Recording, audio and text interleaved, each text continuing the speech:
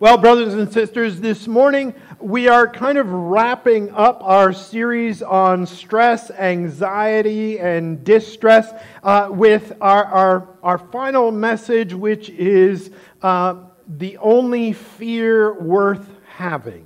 The only fear worth having. We've spent, this will be the part 4, we've spent a bit of time. There's lots more that can be said about stress and fear and anxiety. And we want to remind you, like we talked about last week, that we are a congregation that embraces the reality that our mental and emotional and spiritual and physical health are all very, very important. And, you know, that struggling with our hearts, with our minds, is not shameful. It is not. It is certainly not uncommon. And to that end, we support and are part of the Congregational Assistance Plan. And so if you struggle with worry, there is the opportunity for you to go in and check in with a counselor, even if your psychiatrist or counselor, your health worker, your mental health worker, even if they say to you, "Hey, you know what? These are reasonable things to be worried about. Let's teach you some coping strategies." Even if that's all that happens. That's great. That's fantastic. And so there are pamphlets available in the fellowship hall for more information about the Congregational Assistance Plan and how you can receive free, qualified Christian therapy for yourself, even if it's just a check-in or a checkup.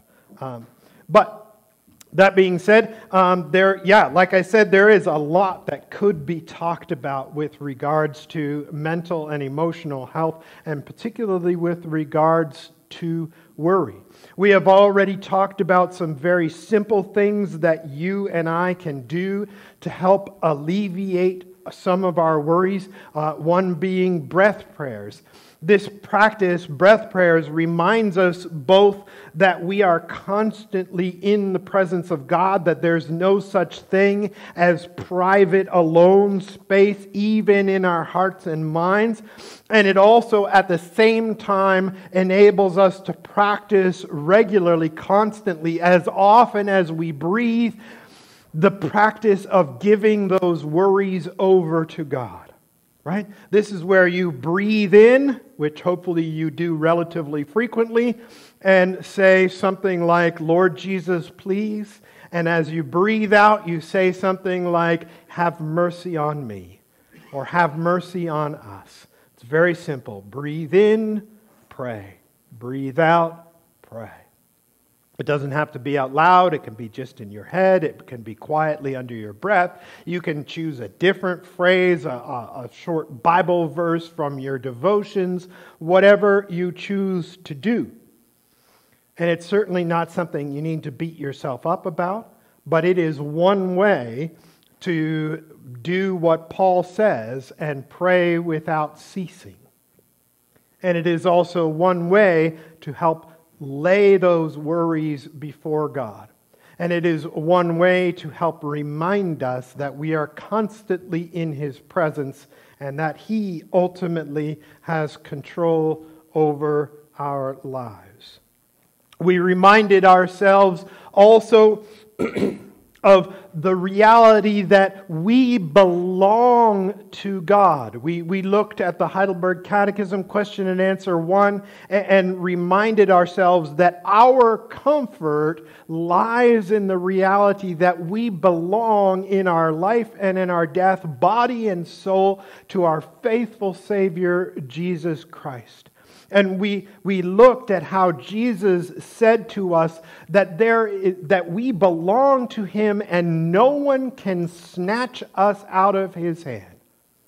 That we are forever His. And not only that, we looked at the reality that He numbers the very hairs on our head. And that not even a sparrow can fall without the will of the Father in heaven. And yet we are worth so much more than sparrows. And so we reminded ourselves of those things. This morning we want to look at how there is one fear worth having. Because last week we specifically talked about the extremes to which this fearlessness that we are called goes. That when David in Psalm 27 talked about how even if an army laid siege to him, he would not fear, that too applies for us. That no matter what we face in our lives, no matter how terrible it might seem, we really have nothing to fear from those things. Which leads us back to, well, if we do not fear any of those things that could happen to us, is there anything that we should properly fear? And so I would invite you, if you would like to, pull out your pew Bibles or to follow along on the overhead as we look at Philippians chapter 2, verses 12. And I told David that we were going to look at verses 12 to 13, and we are. But I'm going to read a little bit further than that. I'm going to read to the end of verse 18 as well, just for that further context. So in this letter, Paul, writing to the church at Philippi, to the Christians there in Philippi, Paul talks in the beginning of chapter 2 about how they need to imitate Christ's humility. And then in verse 12, after he has encouraged them to imitate Christ's humility, he says these words, "Therefore, my dear friends, as you have always obeyed, and not only in my presence, but now much more in my absence, continue to work out your salvation with fear and trembling." And that is obviously our key phrase there. Continue to work out your salvation with fear and trembling. For, Paul continues, it is God who works in you to will and to act in order to fulfill His good purpose. Do everything without grumbling or arguing, so that you may become blameless and pure, children of God without fault in a warped and crooked generation. Then you will shine among them like stars in the sky, as you hold firmly to the word of life. And then I will be able to boast on the day of Christ that I did not run or labor in vain. But even if I am being poured out like a drink offering on the sacrifice and service coming from your faith, I am glad and rejoice with all of you. So you too should be glad and rejoice with me.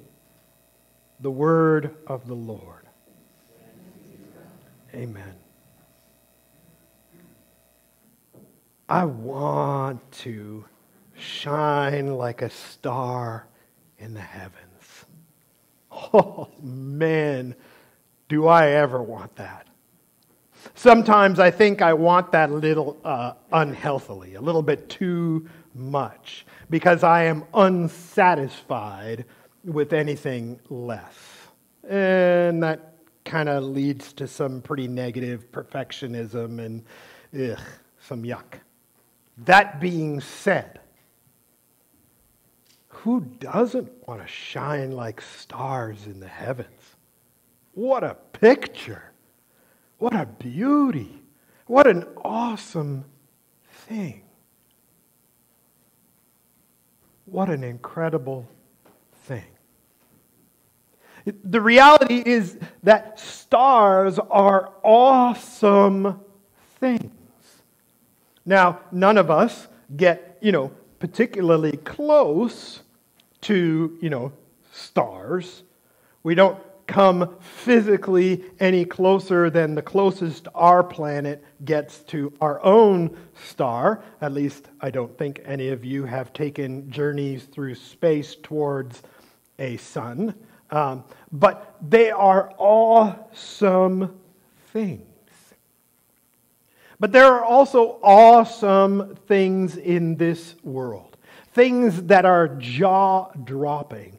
Things that make our eyes pop out of our heads. Things that maybe make us quiet with a sort of reverence.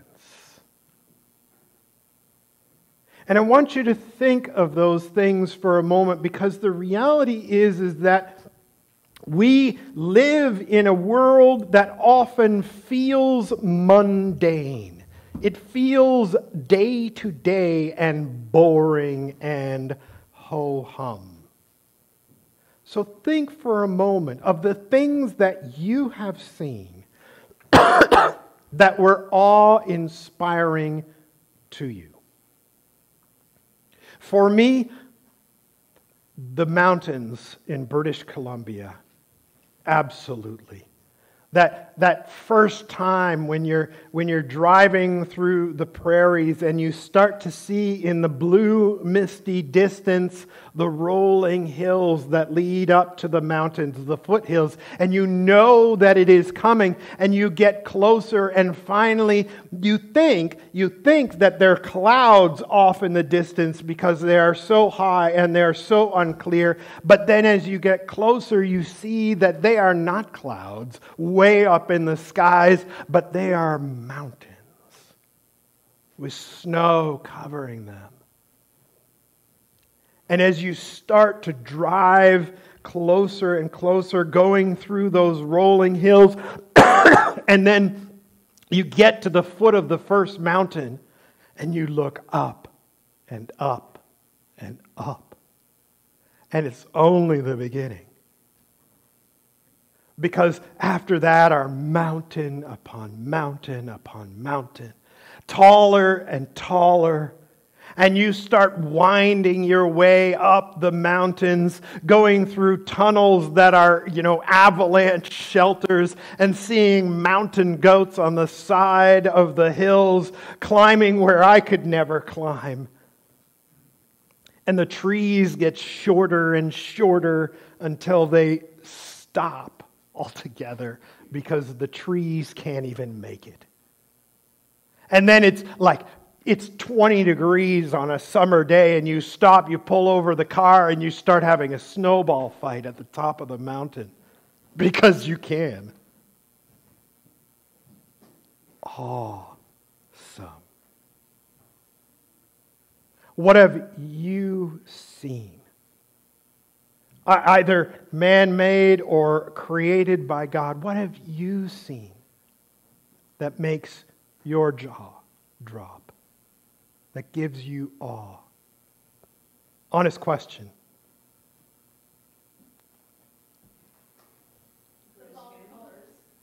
The fall colors. Oh, yeah. Sometimes they're just absolutely incredible. If you can get up on a hill. Oh, what's that place down Highway 15? Rockdunder, right? If you can get there, hey, I forgot. Don't mock me. It's true. It's beautiful, isn't it? Right? You get to the top there and you can look out over a sea of beautiful fall colors. It is absolutely awesome. Somebody else said something else. You've seen the Grand Canyon? Oh, that would be so cool. Yeah. Was it like a kind of like a surprise, like sort of you go and then all of a sudden you can see it spread out in front of you? Yeah? That would be quite something. Right? Like, just sort of level-ish ground, and then all of a sudden, wow. Anybody else? The Great Smoky Mountains. Yeah. Yeah, I love that too. It's so good. It's beautiful. More trees going, feels like higher up. But yeah, beautiful. Yeah. Anybody else? Years ago, there was a photo of a baby reaching out Oh, my word. Peace about how we were born looking for someone to hold us and for us to hold. Oh, yeah.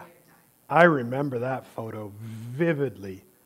So incredible. This tiny, tiny hand reaching out during in utero surgery to grab the finger of the surgeon.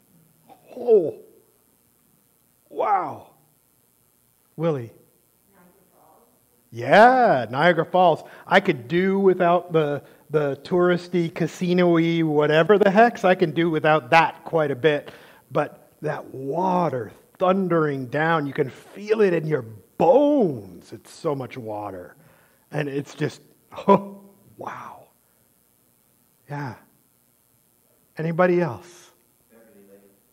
Beverly Lake? Yeah?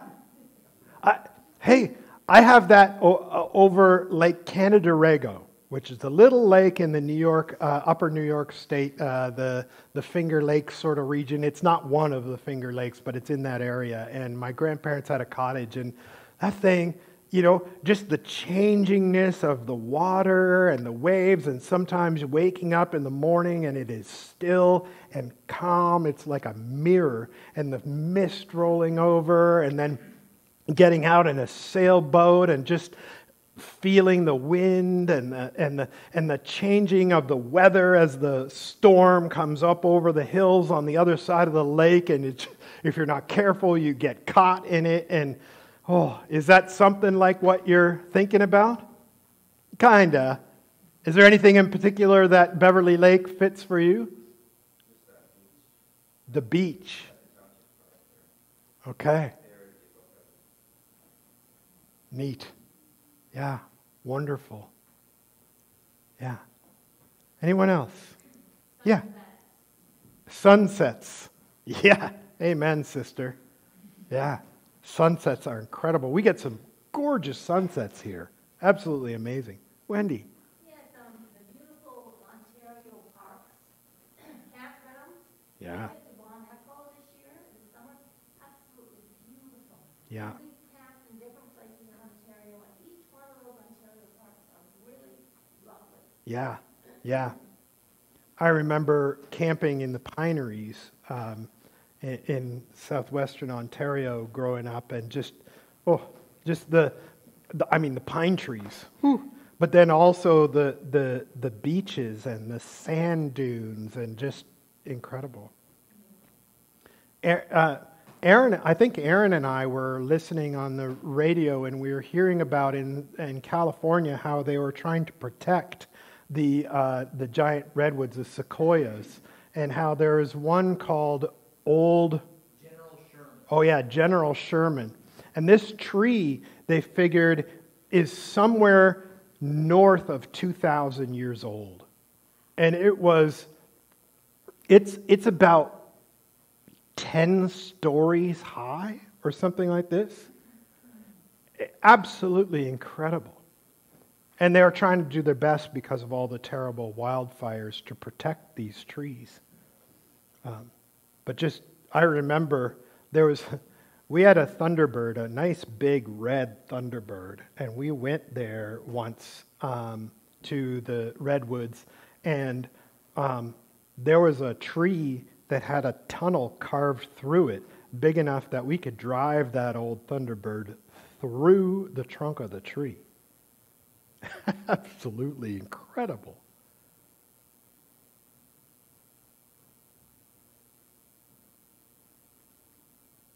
But we so easily lose that awe, and we find it hard to gain back the sort of reverence that we ought to have. See, all of these things that you have just mentioned, that we have talked about, are things that point to the one for whom we ought to have a proper fear. And by fear here, when Paul is writing, Paul is not writing fear as in, I'm afraid that God will smite me kind of fear. That's not what he's saying when he says work out your salvation with fear and trembling. He does not mean do good or the bad, nasty God the Father will come and lay you down with thunder and lightning. That's not the message that is going on here. But instead, the message that is going on here is that we ought to have fear and trembling. We ought to have reverence and awe for our God and the fact that that God is in relationship with us.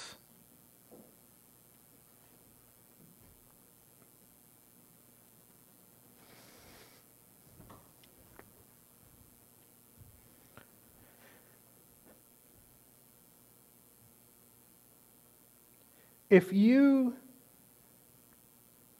were to be able to travel throughout space and time or whatever, there is a theoretical idea out there about how it would be possible to build something called a Dyson sphere. A Dyson sphere is a really cool thing. A Dyson sphere is not a vacuum cleaner, but instead, it is the idea of building a shell around a star such that you could live on the inner surface of that shell. So it would be built out to approximately the diameter of, for example, the Earth's orbit from the sun. And you would have to build that thing to enclose the whole star. Can you imagine a construction that existed that wrapped around an entire star? Imagine how much surface area you would have to live on, how huge that would be.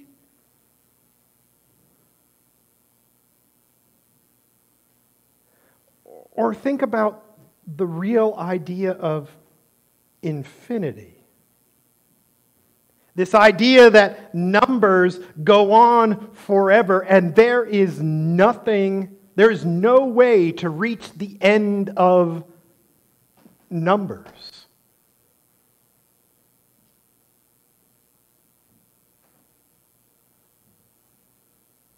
But brothers and sisters, not only does all of that point to the God who creates and sustains everything, but there is also awe and wonder all around us in the everyday that points in the same direction. You, for example, are not mundane. What does the Bible, what does David say about how he is made? I praise you, God, because I am fearfully and wonderfully made. I may see you, you may see you every day of the week, but that should not help us, or that should not make us consider each other to be mundane. We are works of art. We are beautiful. We are fearfully and wonderfully made. When I see you, when you see you, when you see me, we ought to see reverence and fear that we owe to God. You are awesome. Not because of anything you have done, but because of who you are and who you were created by.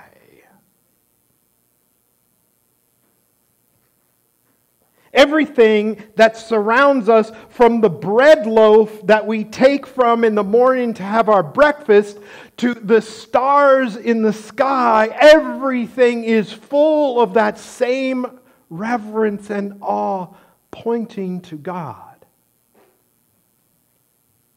And yet, we lose it, don't we? We walk around kicking the tires of our farm equipment saying, piece of junk, when it breaks down. Not remembering the thousands of years of God's provision of brains in the human skull that went into the invention of such a thing.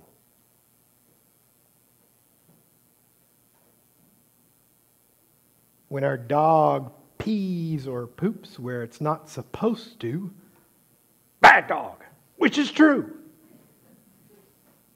But that dog is incredible.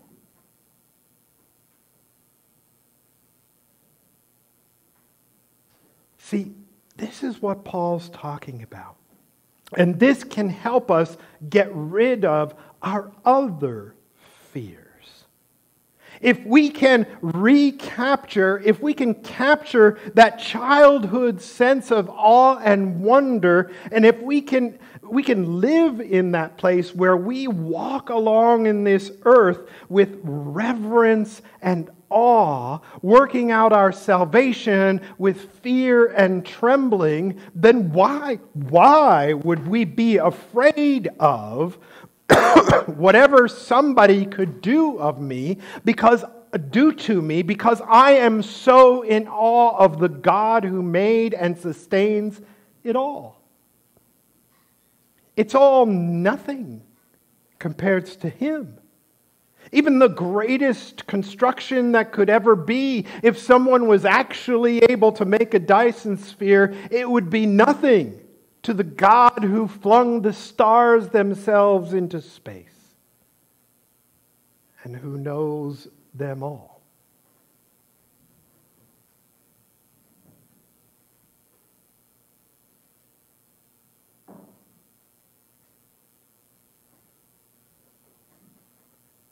Brothers and sisters, we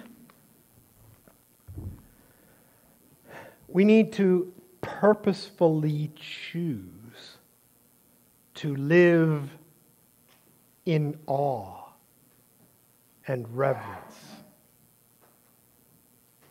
Right? When you are here in this building, you can see this building that you have seen probably hundreds of times before. Or you can see God's faithfulness in many, many generations of Christ followers.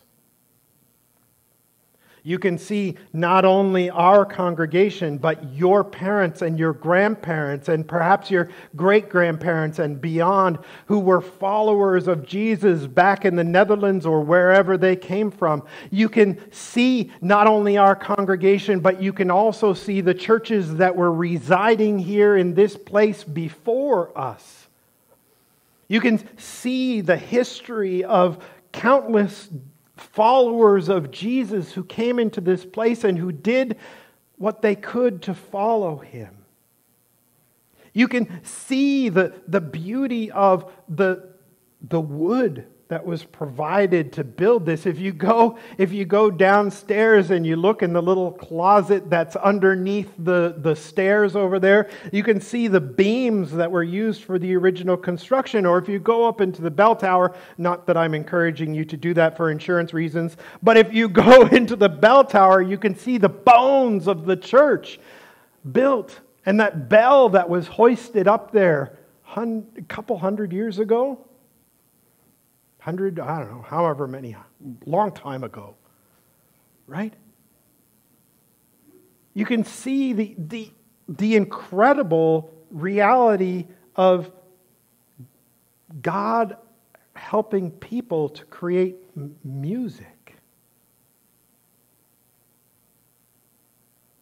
And all the complexity of a piano. Or, weirdly enough, the even greater complexity of that little synthesizer keyboard thing. You can see the uniqueness and the beauty in each other's faces and bodies and hearts.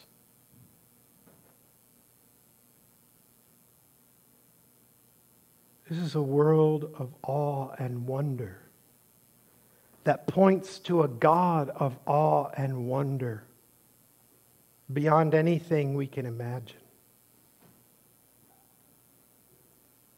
This, brothers and sisters, is the only fear worth having, the fear of God.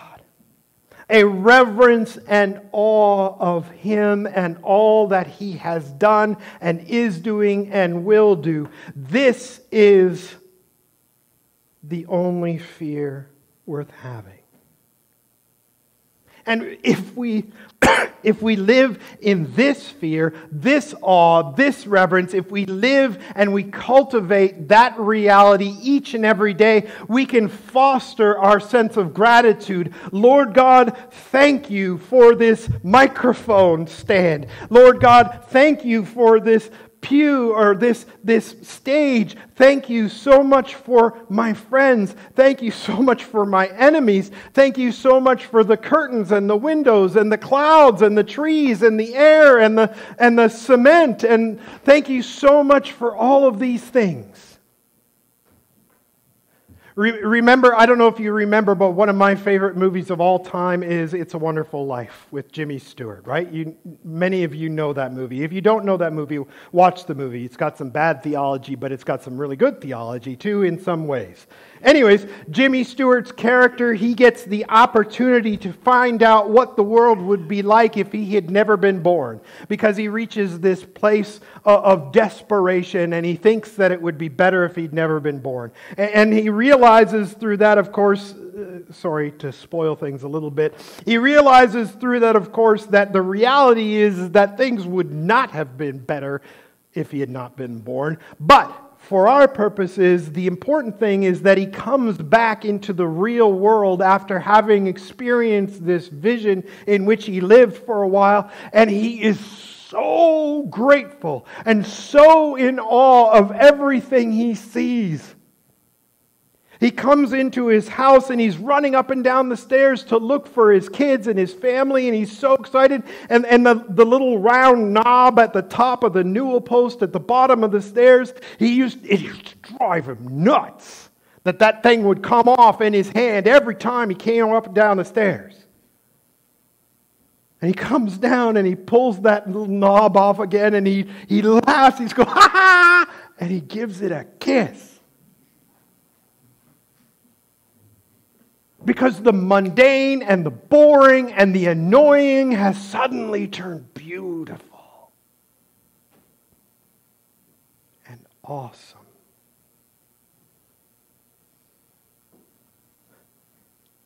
Brothers and sisters, today, this week, this month, this year, for the rest of our lives, let us cultivate awe and wonder. Let us do as Paul suggests or as Paul commands and work out our salvation with fear and trembling.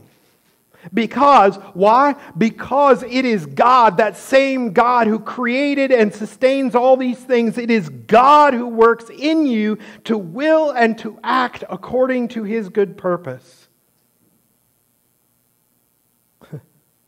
Do everything without complaining or arguing, right? Instead of, stupid newel post. It's like, do everything without arguing or complaining so that you may become blameless and pure, children of God without fault in a crooked and depraved generation, in which you shine like stars in the heavens. As you hold out the word of life. Brothers and sisters, God has given us a peep through the curtain at the bones of the universe. And the bones of the universe were created by God. The God who is love, and the God who lives with us. Let us never lose sight of that fear. Let's pray. Father in heaven, help us to recover the awe and wonder that we have experienced from time to time in our lives. And help us to move beyond even that into a greater and greater awareness of who you truly are and of what you have done and are doing and will do. May we see truly, and may we work out our salvation in fear and trembling. In so doing, O God, help us so that we may no longer fear the things that can really ultimately do us no harm. So that we may say that even if our lives are taken, or if we are poured out like a drink offering on the sacrifice, that we may say, even so, we are glad and we rejoice, for we are yours. O God, help us to carry that awe and wonder everywhere we go, that we may shine like stars in the universe and spread your good purpose in this world. We pray this in Jesus' name. Amen. Amen.